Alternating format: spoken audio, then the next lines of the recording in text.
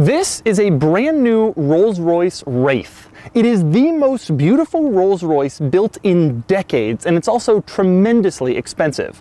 With all the options, one of these can easily crest $350,000. So today I've borrowed this Wraith from a viewer here in the Philadelphia area to show you what you get when you spend that kind of money.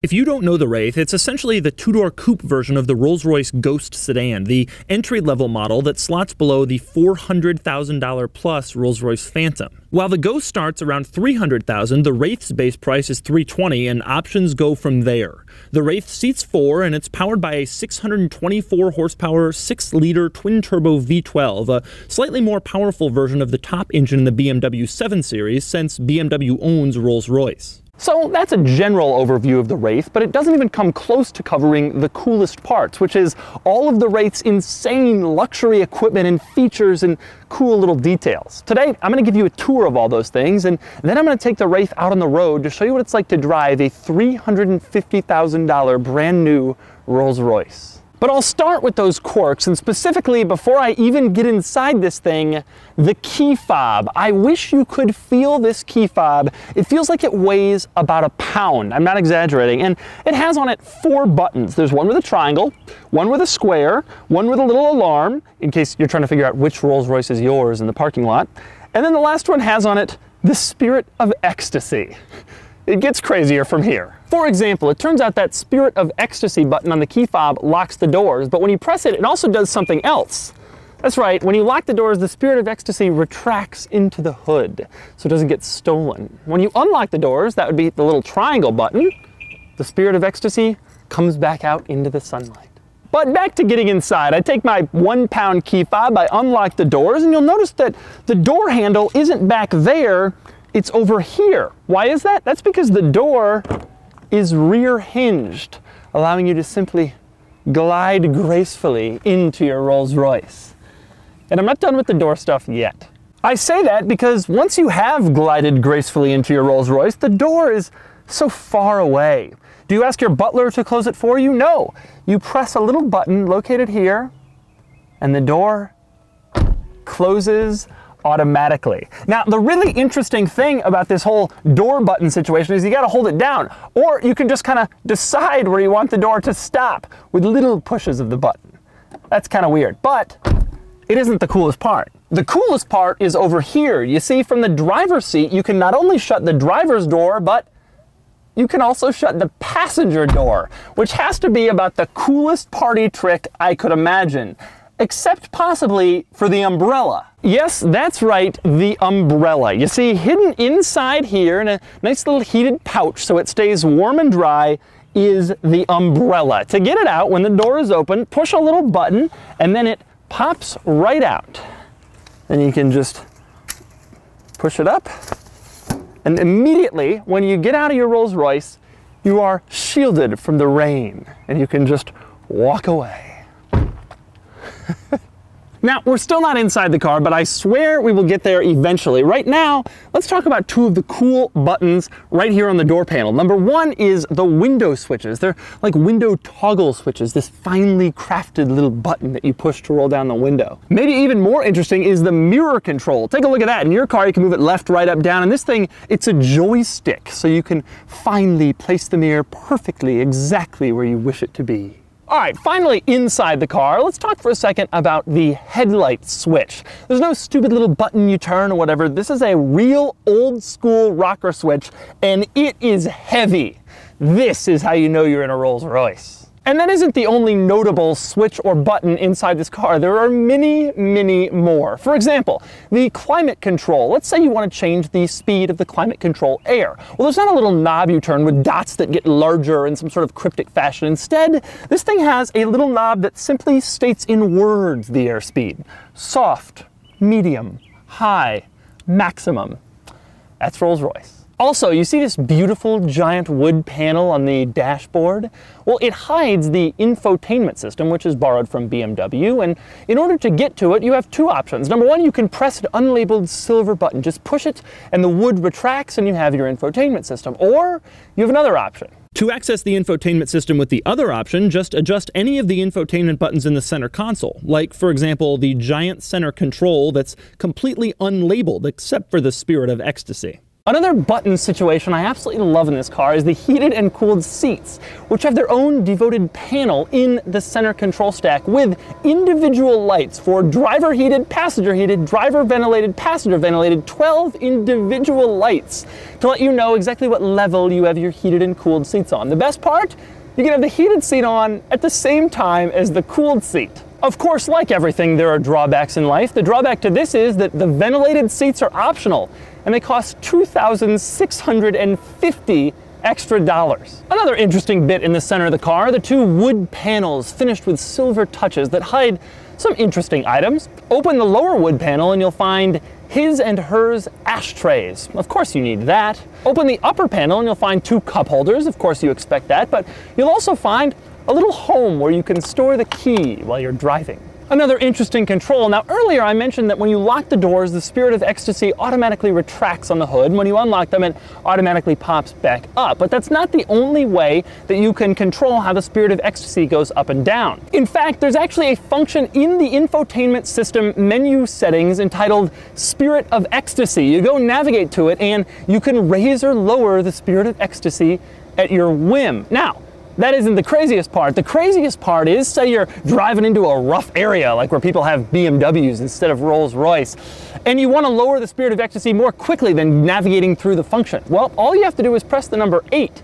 That's the shortcut for the Spirit of Ecstasy menu, and from there you can easily raise or lower it without having to go through all those menus that are difficult, in case your Spirit of Ecstasy is in grave danger. Speaking of the infotainment system, another cool Easter egg in there. When you go to Vehicle Info, it doesn't just pop up a generic picture of a car. Instead, it's the Rolls-Royce grille with, you guessed it, the Spirit of Ecstasy. Now, once you get into that Vehicle Info area of the infotainment system, you have a bunch of options, but my personal favorite is called Search by Picture. Instead of the old school way of looking something up alphabetically, you can just point to where it is on the car, and the car will explain what it does. Oh, and one last really cool infotainment system feature. The infotainment system in this car actually features animated depictions of all of this car's functions and buttons and systems. My personal favorite is the one for dynamic stability control, which shows an image of a Rolls-Royce fishtailing around a corner. That is, of course, with dynamic stability control off. During cornering without DSC and without adjusting your speed, the vehicle will tend to slide. No one will ever watch any of these things, but they put it in there anyway, just in case someone was going to make a video about it. Now let's talk about the gauge cluster, which is really cool. Not only do you have 3 finely crafted, old school, traditional gauges that look beautiful, but you also have a multi-color gauge cluster screen. It's a cool combination of the old and the new. Maybe more interesting is the fact that this car doesn't have an RPM gauge like most vehicles. Instead, it has a power reserve gauge that goes the opposite way, that tells you how much power you have left in reserve.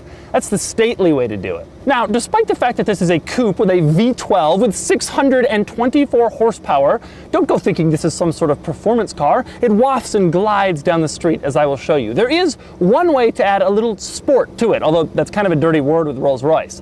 On the transmission lever, there is a button marked low, which for some reason tightens up the gear changes and makes the car a little quicker. But that's the only sport you'll find in this thing. But all the luxury of the Wraith isn't limited to the front seat. There's also the back seat, small though it may be. Now, getting to it is kind of interesting. You pull on what has to be the most opulent feeling, luxurious rear seat pulling thing in the world. Then you press this little button to move the seat forward, and then you can climb right in. And there are a couple of interesting things in the rear seat of this car. Number one is the fact that there are separate climate controls for the rear seat passengers, even though nobody's ever really gonna get back here. There's also separate cup holders and separate ashtrays, and in a throwback to all the Rolls-Royce sedans of yore, there's even a little mirror on the rear pillar so you can look at yourself. Such small luxury touches are all over the Wraith, like the gorgeous clock on the dashboard that says Wraith and includes the Rolls-Royce logo. The suspension height adjuster button includes an image of a car, and not just any car, but little Wraiths. Same story with the trunk closer button. There's an image of the Wraith with its trunk open. Push it and the trunk closes so you don't have to bother. It's also hard to discuss this car and not mention its profile. Its teardrop rear end shape that gradually tapers off has been a little controversial. I think it's beautiful, and I also like its gorgeous 5-spoke 21-inch wheels. But the style of the wheels isn't even the coolest thing about them. The coolest thing about them is the center caps.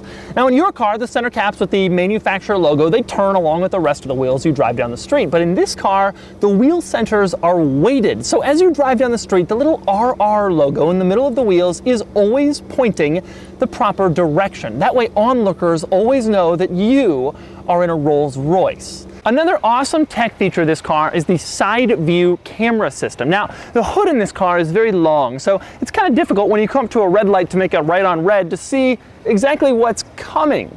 Fortunately, there's a remedy for that. You just push the little camera button next to the steering wheel and the two side view cameras turn on, greatly increasing your vision. That way you don't have to inch forward like some plebeian. So those are all the amazing features of the Wraith, but the experience doesn't stop there. Right now, I'm gonna get this thing out on the road and find out what it's like to drive a brand new $350,000 Rolls-Royce. And of course, for more of my thoughts on the entire Wraith experience, click the link below for my column on autotrader.com/oversteer. The feel of simply the steering wheel, it's just like so vague and nice and pillowy.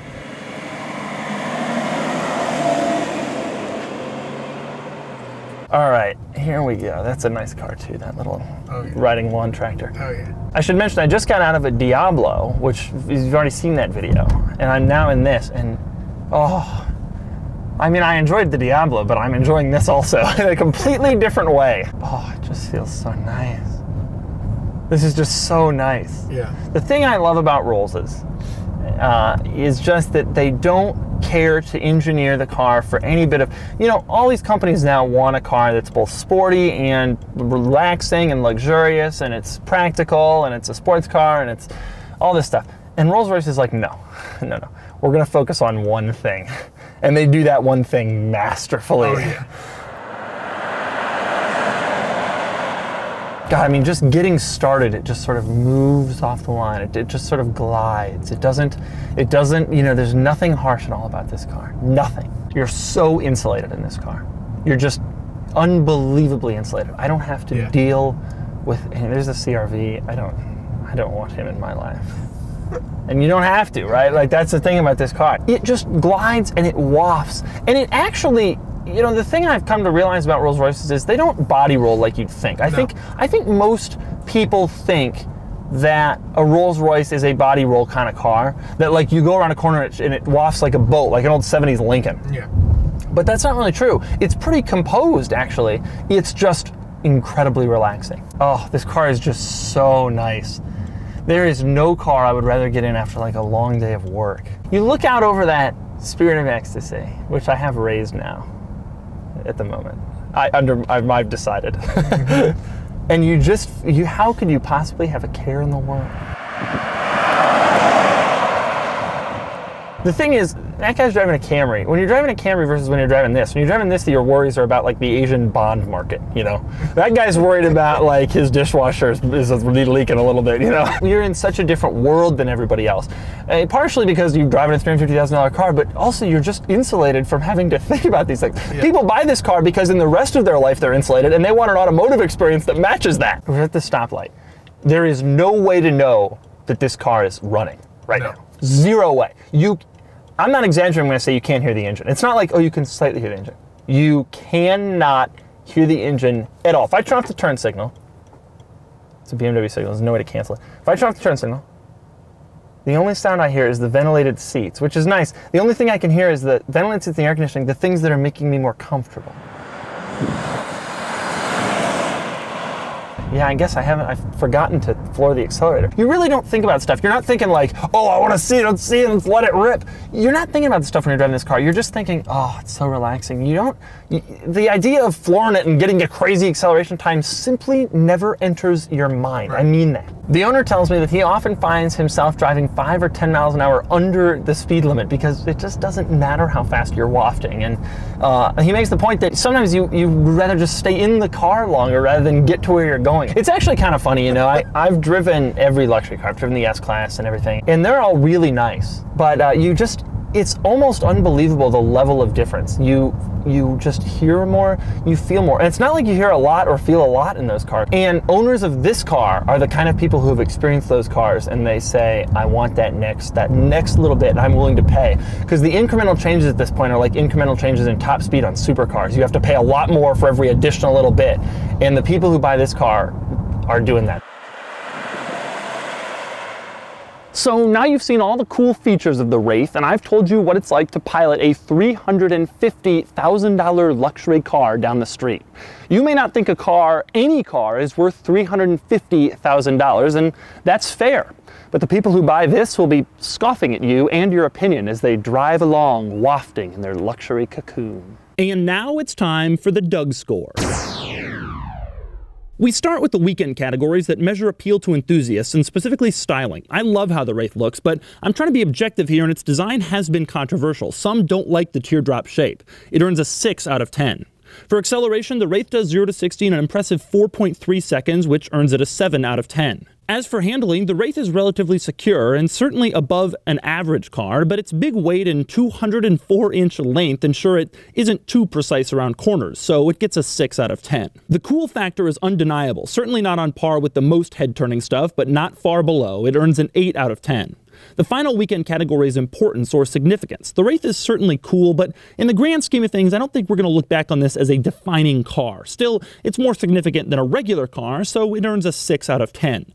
That brings its weekend score to 33 out of 50, placing it exactly where you'd expect, behind the true sports cars like the Porsche 911 Turbo and the Audi R8. Next up are the daily categories, starting with features. I debated back and forth on this one, as the Wraith has basically everything, all the stuff I mentioned, plus modern safety gadgets like lane keep assist and radar cruise control. But it doesn't have anything truly innovative like Tesla Autopilot, and that keeps it from a perfect 10. Still, it earns a really strong 9 out of 10, which is a hard score to get. The next category, however, is luxury, and here there's no question at all. The Wraith is the most luxurious car I've ever driven, and it gets a perfect 10 out of 10. The first one I'm yet to give out. Next up is quality, which measures reliability and materials. Materials are excellent, but reliability is a question mark. Based on what I know about older Rolls models, I wouldn't want to own one of these out of warranty. Still, it gets a strong 8 out of 10. As for practicality, the Wraith's trunk is 16.6 cubic feet, and that's normally good for a 5, but the Wraith's truly terrible fuel economy of around 14 miles per gallon and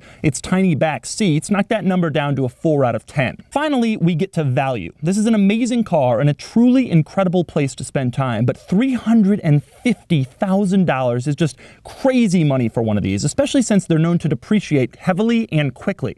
It's certainly worth it to some people, but objectively, this car's value isn't above average or even average. It earns a 4 out of 10. Nonetheless, that brings its total daily score to 35 out of 50, well above anything else I've tested, and with good reason. This would be an amazing place to spend your days. Add the weekend and daily scores together, and the total Doug score is 68, giving the Wraith the new highest Doug score, just edging out the first-generation Audi R8. It deserves it. It's stylish and cool, good enough for weekend duty, and quite possibly one of the best daily drivers on the market, assuming you can afford it.